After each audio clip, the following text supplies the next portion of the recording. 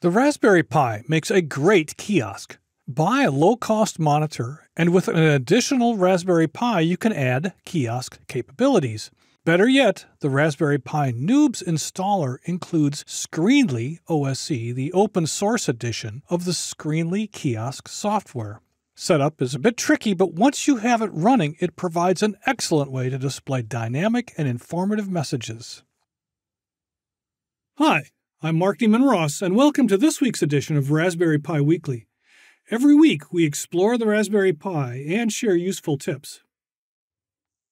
The hardware side of a Screenly Open Source Edition kiosk is simple. You'll need a computer monitor with a USB and HDMI port. Don't use a television. Someone with a remote and bad intentions may change your display. You'll need to use a Raspberry Pi with built-in Wi-Fi. I've tried using a Wi-Fi USB adapter, but it didn't have much success. Alternatively, if your kiosk will have access to wired internet, you can use any Raspberry Pi with an Ethernet port. Download the latest Noobs installer from raspberrypi.org and use it to build an SD card with Screenly. Complete instructions for using the Noobs installer is found in the Raspberry Pi Essential Training in this library. Install the SD card in the Raspberry Pi and then connect the monitor to the Raspberry Pi via HDMI. You'll need to connect a mouse and keyboard for the Noobs install process, but once Screenly is installed, you won't need either of those. Finally, connect the monitor USB to the Raspberry Pi power. This avoids the need for a separate power supply. Turn on the monitor, and the Raspberry Pi should boot. It takes a while for Screenly to install and run. The first time Screenly runs, it will also assist you with networking. This is the tricky part, and will work differently depending on if you're using Wi-Fi or wired internet. If you're using Wi-Fi, Screenly will present you with an SSID and a password. The SSID is something like Screenly OSC-JSMA.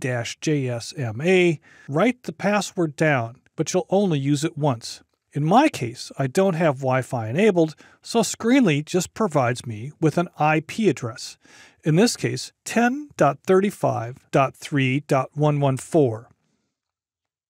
To set up and administer Screenly, open up a web browser and point your web browser at the IP address that Screenly provided for you. In this case, it was http://10.35.3.114. Now we're looking at the Screenly administration page, and here is how we'll set up all of the slides to show and the frequency. At this point, you can disconnect the keyboard and mouse. Screenly doesn't need it for normal operation.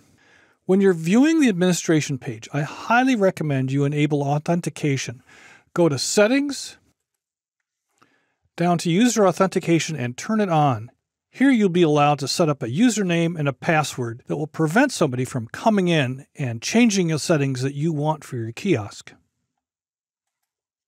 After changing user authentication, you'll need to reboot, and unfortunately there is no reboot option in the Screenly administration tool. So you'll just have to remove the power from the Raspberry Pi and restart. When you do so, you'll use your new username and password to log in. The home page of the Screenly app shows you the playlist for your kiosk. This is what's being displayed on the Screenly kiosk. In the display you're looking at, the Screenly kiosk is shown to the left and the administration tool is shown on the right.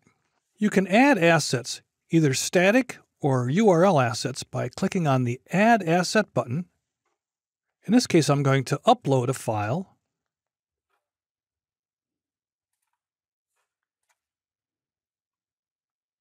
After I've uploaded the file, I turn it on and enable it.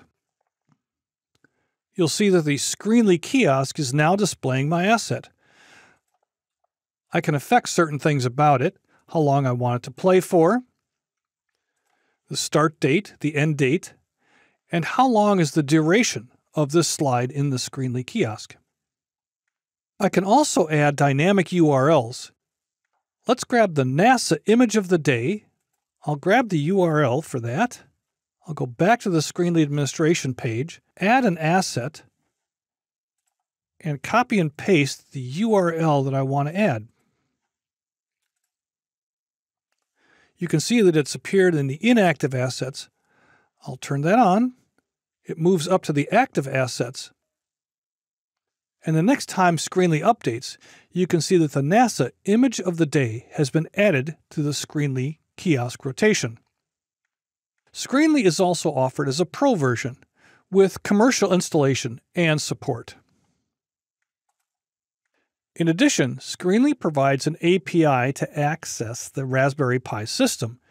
It's possible to combine the Raspberry Pi GPIO with Screenly to provide interactive displays. Thanks for joining me for this episode of Raspberry Pi Weekly.